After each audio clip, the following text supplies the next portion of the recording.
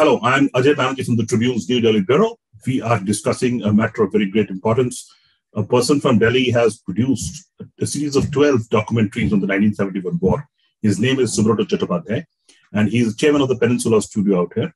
He also is part of the Brains Trust of India in association with the British High Commission, has done this work. Subroto, how difficult was it to produce these 12 documentaries which you have done on the 1971 war, and what messages in it? It was, frankly speaking, the difficulty stemmed from the fact that we were completely unfamiliar with the history of the 1971 war. That is where I'd like to start. Because if you ask me, there are two photographs which defined the 1971 war so far as I was concerned. One was a picture of General and later Field Marshal Manekshaw sitting with Mrs. Gandhi. And the second was a photograph of the surrender ceremony in Ramna Racecourse in Dhaka on the 16th of December. Frankly speaking, beyond that, most people that I spoke to didn't know what exactly happened. And I'm speaking about a very large cross-section of society, which is something which bothered me because I knew for a fact that this was perhaps one of the finest military victories anywhere in the world ever. And I'm making the statement after having been through last year and a half of some significant research. So the way it happened is that last 5 years, we have been producing a series called Brains Trust in association with the British High Commission in Delhi, which covers a very wide cross-section of subjects. And it is bereft of any rhetoric, any controversy. These are plain stories told nicely by people of eminence from both the UK and India. So in this journey, we have a whole bunch of stories, which are stories from the battlefield. And this we try and do and get narrated by officers who have actually fought the war. So in this journey, about 2 years back, we had 3 outstanding officers who participated in this series. The first amongst them was Major General Ian Cardozo of 4-5 Gurkha Rifles. And he did 3 episodes. One was on the history of the Paramveer Chakra. The second was on bravery, where he covered the Battle of Atgram and the Battle of Zakiganj and the heli lift of the Gurkhas into Sylhet. Then we had General Satish Nambiar, who narrated his experience as the 2IC of the first Marathas, who came down from Tura, which is a part of the 101 Comm Zone. And they fought a very bitter battle in Jamalpur. And then they link up with the 2 paras in Tangail and come to Dhaka. And the third was actually really nice because it was on the history, the maritime history of India, narrated by our former naval chief, Admiral Arun Prakash. And while he was in the studio, I requested him that why doesn't he share his experience as a fighter pilot when he was on an exchange program as a naval aviator with the Indian Air Force in the 1971 war. He was extremely diffident, a very humble man. He was very, very diffident about coming on. But I persuaded him, and he gave a short narrative as to what happened in the 1971 war, and he was attached to the 20 Squadron. I have to say that I lived with these 3 narrations for a period of about a year, and it kept bothering me that I couldn't join the dots. And that is where the search started. And I then spoke to these 3 officers, and they were very kind, and they directed me to a bunch of people who had fought the 1971 war. And that is where the journey started about a year and a half back. And I have to say that I just felt curious as an ordinary citizen that instead of, doing just one piece, why don't I look at what happened with the Indian Navy, the Indian Air Force, and the Indian Army? That is how this journey started. And I have to say that in this journey, what ended up happening is that everybody gave me books to read. I checked it out on the public domain, and it started coming together. So to give you a plain answer, it was an absolutely exhilarating experience. But for me, who was unfamiliar, it was a very, very challenging and exciting journey. Subroto, your documentaries, I've gone through some of them, talk about the famous heli lift across the Meghna River in eastern flank of Bangladesh, now Bangladesh, then East Pakistan. It also talks about the tank battles fought on both flanks of Bangladesh. I'm first of all touching Bangladesh because that was the country formed then. So both flanks of Bangladesh, the west flank and the east flank. You also had this lovely narration by Lieutenant General Shamsher Singh Mehta, which talks about the overall just and unjust war. It shows where the Indian Army stood for just behavior and not with the unjust behavior that the Pakistan Army was carrying out. Your experiences on talking about heli lift of Meghna, Bangladesh, tank battles on the Eastern Front specifically, Subroto? Yeah. So what happened is that as we sort of got a better sense of what had happened, we said that let us stick to a particular area of the war. And we chose to focus on the area which is called the Dhaka Bowl. And, when we started reading the maps, we found that Dhaka is enveloped on two sides, one side by the Ganga and the Brahmaputra, which becomes the Padma, and the other side is the river Meghna. Now, the rivers in Bangladesh are something which we need to understand because we are so far away from them. Bangladesh is a very pretty country. It's a riverine country. And therefore, Dhaka is between these two large rivers and therefore is impregnable because these rivers are at places, 16 to 17 miles wide.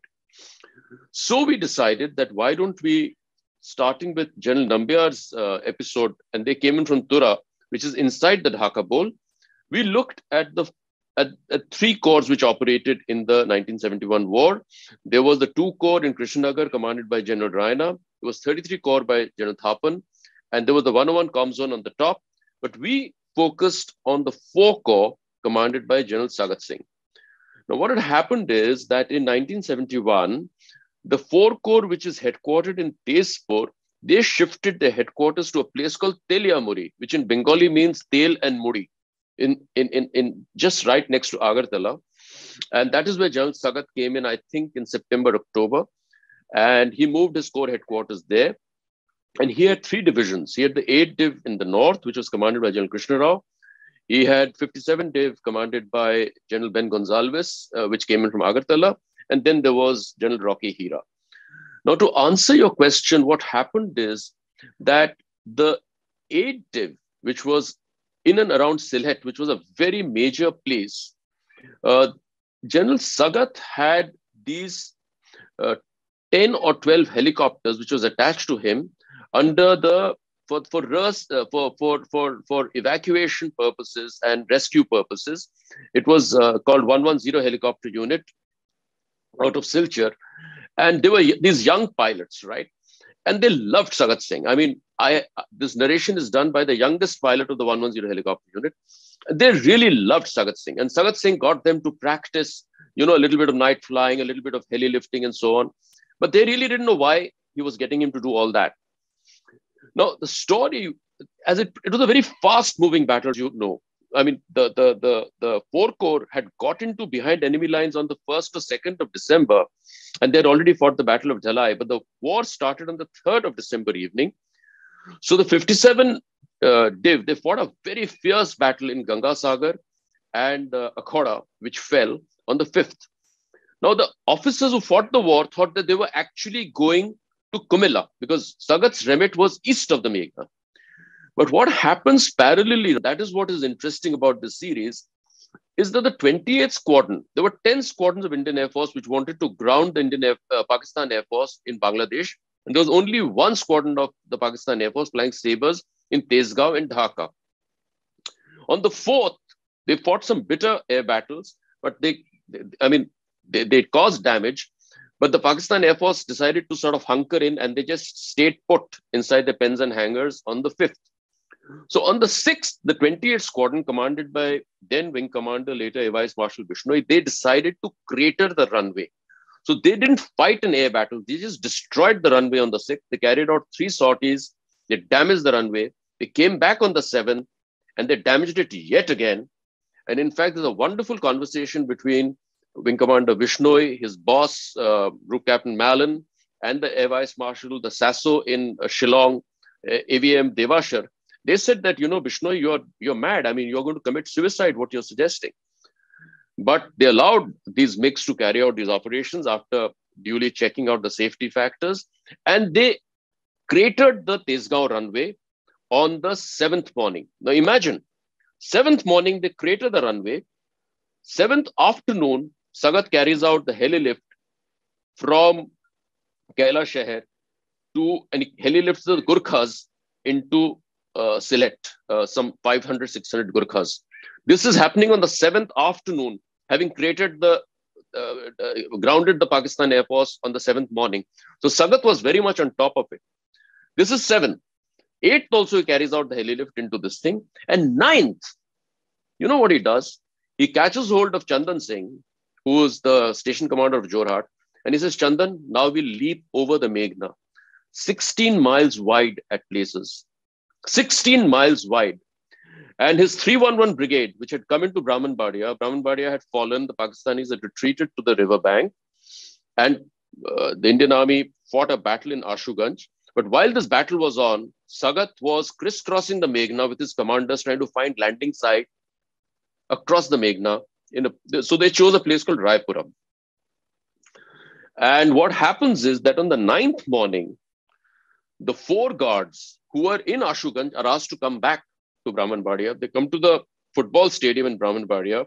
So what happens, Ajay, is that on the 9th morning, the 4 guards, commanded by then Lieutenant Colonel Himmat Singh, they are asked to come back to Brahmanbadia, and they tell one of the companies commanded by Major Chandrakant that you guys are going to go over the Meghna into Dhaka. Now, Major Chandrakant says that till that time, 9th, about 11:30 in the morning, they thought they were going to Kumilla. And these helicopters come in, and they are told that you will be heli-lifted across the Meghna. And the first heli-lift happens at around 4:30 in the evening. And they take the 4 guards across. And that is how 6,011, if my memory serves me right, troops are heli-lifted across the Meghna by these 10 and a few more helicopters which had joined them from some other squadrons between the 9th and the 13th or 14th of December.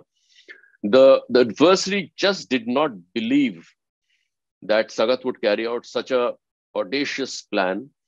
And there is an interesting part to this, Ajay, which is when the infantry was being moved across the Meghna, Sagat's staff officers hand them maps of the terrain across the Meghna right up to Dhaka.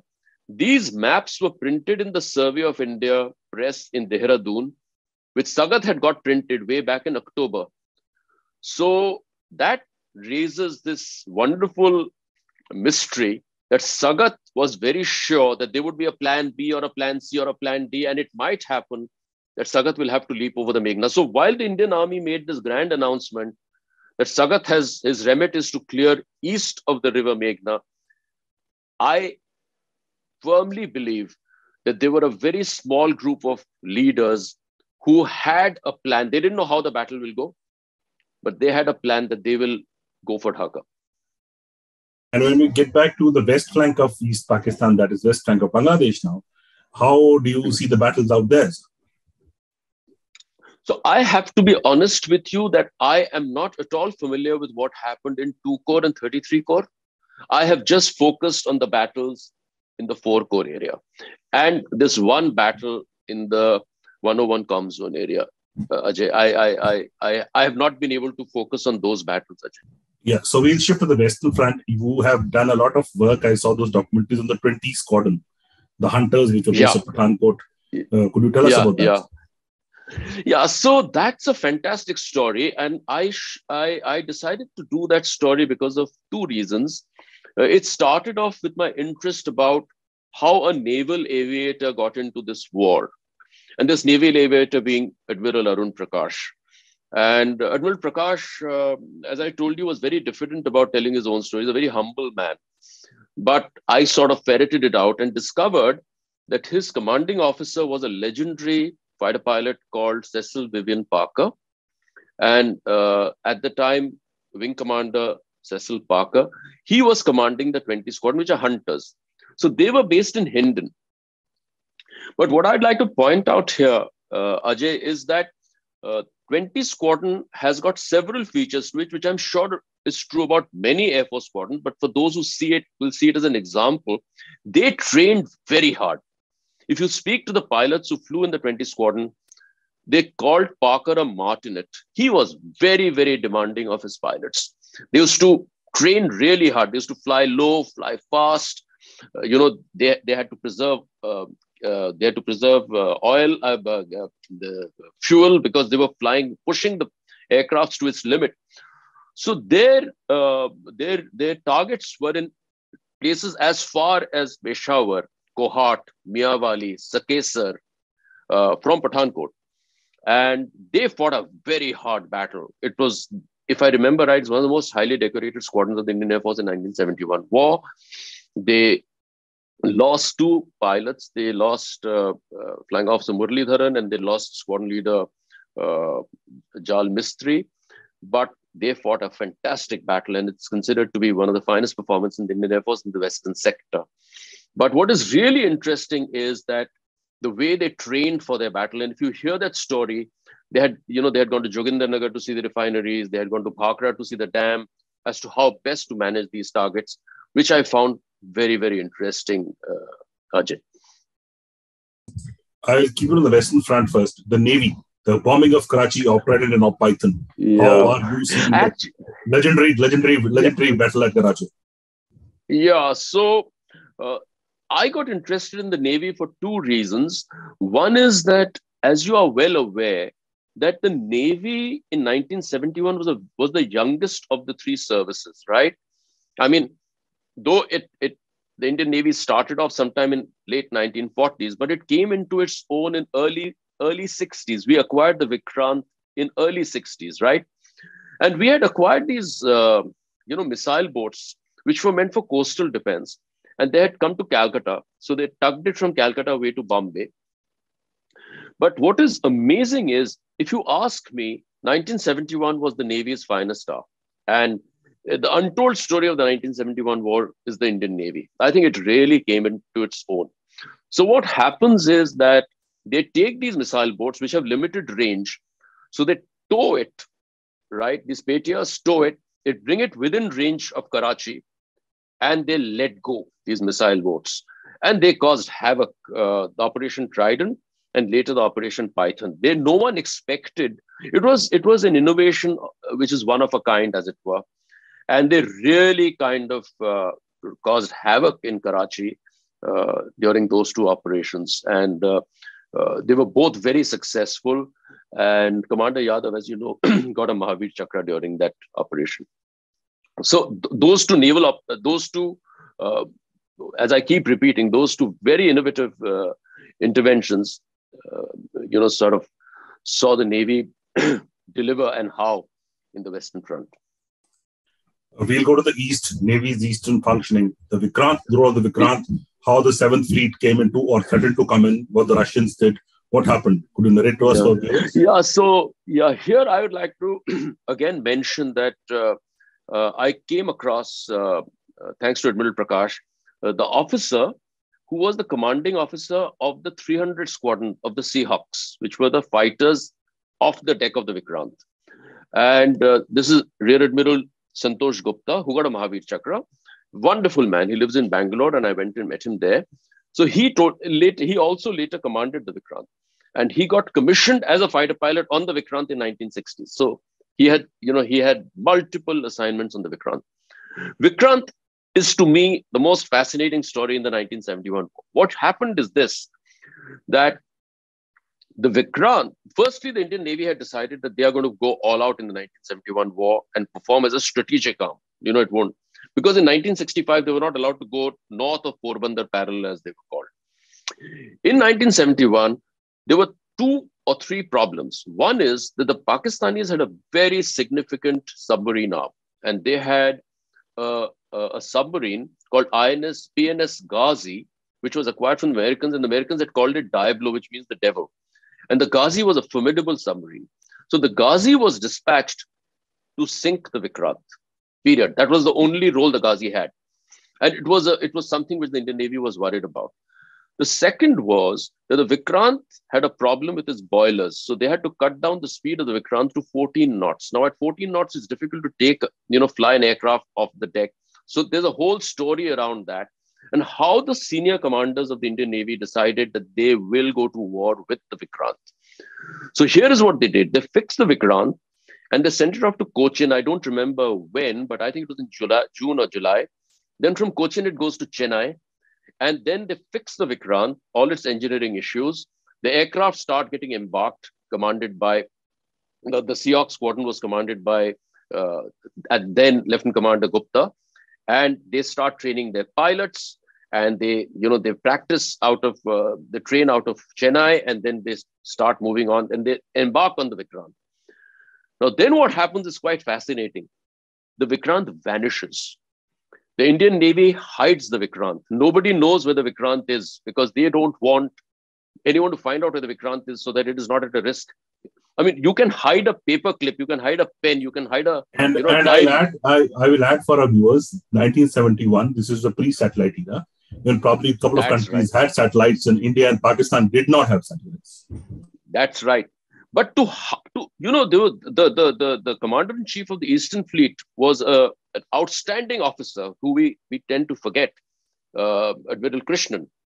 He decided to hide the Vikrant. I mean, this is, when you tell someone, it's like telling a little child a story. So they hit the Vikrant vanishes. Let me pick it up from Ghazi. So the Ghazi is seduced into coming to Vizag by the Indian Navy. And that's a fascinating story, how they do all sorts of things to convince the Ghazi that the Vikrant is in Vizag. And they use the INS Rajput as a decoy. And on the third night, the Rajput is asked to sail out of Vizag Harbor, and somewhere outside the Vizag Harbor, if I recall right, she drops some charges, and after a while, the Ghazi explodes. There's a huge underwater explosion, and later the naval divers find that it is the Ghazi. And if you read Admiral Hiranandani's book, the Ghazi's hull had exploded inside out. So it had obviously exploded from within because of a bunch of, factors which are there in the book. So the Indian Navy doesn't claim that it sunk the Ghazi. The Indian Navy claims that the Ghazi went down on its own. If you read Admiral Hiranandani's account on the history of Indian Navy, which is really, it's a very detailed version of how the Ghazi goes down. Now, the Ghazi goes down at about 12:15 in the morning because the clock in the Ghazi, which the divers retrieved, had stopped at 12:15. So that's how they know that that's when the Ghazi went down. Of course, in addition to the fact that they heard the underwater explosion. So the Vikrant is sent a signal that the Ghazi has gone down, and the Vikrant comes out. And at 10:30 in the morning, the Seahawks carry out the first sortie. And that's the first time Indian Navy's aircraft carrier sees action. Indian Navy's aviation arm of the fighter arm of the Indian Navy, the 300 Squadron sees action. And they fly to Cox's Bazar and bomb Cox's Bazar at about 10:30 in the morning. And they fly really low, almost kissing the water. And they fly off their watch because there is no navigation, watch and time. And that story is told by Admiral Gupta. And they bomb Cox's Bazar, and they come back. And later in the afternoon, they go and bomb Chittagong. Now, the Vikrant then dominates this 18,000 square nautical miles of Bay of Bengal. And, I think that the leadership at the time realized what an aircraft carrier and what, an aviation arm of the Navy can actually do, the kind of damage it can do. And I think that should never be forgotten, the role of the Vikrant. And I have to add that the Vikrant had other problems. Its lift got stuck. The lift which takes the aircrafts in and up and down that got stuck while during the war. Its radar malfunctioned. But despite all this, it was commanded by an officer called Captain, later Vice Admiral Prakash. And he's considered to be, a very fine officer. He kept everybody together and he got the whole thing going. So Vikrant in itself is a great story, Ajay. Okay, I take one of the last questions. Subroto, how do you see? You told me once that you are not a military historian, to be very specific. So how did you get into this? You have told us that you got thinking and you met the admirals. After making these 12 documentaries, do you think you can make more? And are you now partly a military historian? I think that's a good question. I will never claim to be a military historian, like I will never claim to be a journalist, because what you have, I don't have. What I think is important is, Ajay, that we as citizens of India discuss a lot of very important issues without knowing the details. The headlines take us, to a different direction, and we are unfair to ourselves, because when you understand all this, we as citizens feel far more comfortable. The reason I say I'm not a historian is that military history requires a lot more rigor, a lot more peer group review. I have actually, if you ask me, what I have been able to do is reach out to people who I think are credible. Their stories are absolutely accurate. They don't speak about themselves. They speak about the war as it happened. And they give a very balanced view. If you notice, there is absolutely no rhetoric, no jingoism. There's no bashing of the adversary. In fact, all of them say that if you diminish the adversary in this battle, you're discounting the performance of the Indian military. I mean, it was a formidable adversary in every single instance. You cannot, sort of diminish the adversary because you're discounting the ability of the Indian military. And I think I was very fortunate that we had all these 12 or 13 officers speak about what they had seen in the war. And I was very fortunate that at the end, completely by accident, Lieutenant General Mehta, he gave an absolutely masterful sort of overview of the war as he saw it, as a young tank commander. And, the way he says it, he brings in a philosophical dimension of war, which is so important. He talks about humanism over barbarism, democracy over military dictatorship, maneuver over attrition, very powerful ideas he comes up with. And I'm so grateful to you that you reached out to me. And, if these can be seen by many, many people, then people will know that war fighting is a very complex, it's a very complex kind of process. You were talking about the US's enterprise earlier. Can you imagine how the Indian political leadership held its nerve and the Indian military leadership held its nerve in face of the US's enterprise? And Indians just went ahead. And then there is a wonderful episode by Ashok Mukherjee, who was a permanent representative to the UN. I requested Ashok to do a piece as to what was happening in the UN, right from the 4th of December till the 16th of December. The Indian diplomats were at it. The intelligence agency, Mr. Kao was at it. The head of IB was at it. The defense production was at it. The defense ministry was at it. It was a very large cast of absolutely outstanding men and women who just saw us through. And finally, this war was about liberating Bangladesh. It was not an India-Pakistan war. This war was, as the most serious thinkers say, it was about liberating Bangladesh and creating a new country. And the kind of goodwill the Indian military enjoyed, you talk to a helicopter pilot, he says that I sort of carried these huge, guns, artillery guns. And the moment I landed, the Mukti Bahini boys would come, the local villagers would come, take it off quickly, right the way through, the Bangladeshis, the citizens as well as the Mukti Bahini, they fought together. Oh, it's time for us to end the show. Subroto has been very nice and kind, and actually people who have not seen this documentaries, the Brain Trust India has it on a YouTube channel. You can see it. They are very highly educational. They're highly recommended for school and college going children. I've seen a couple of them. They're very well made and tell the history as it should be told. Thank you for speaking to the Tribune, Subroto. Thank you very much for having me on the show. Have a nice day.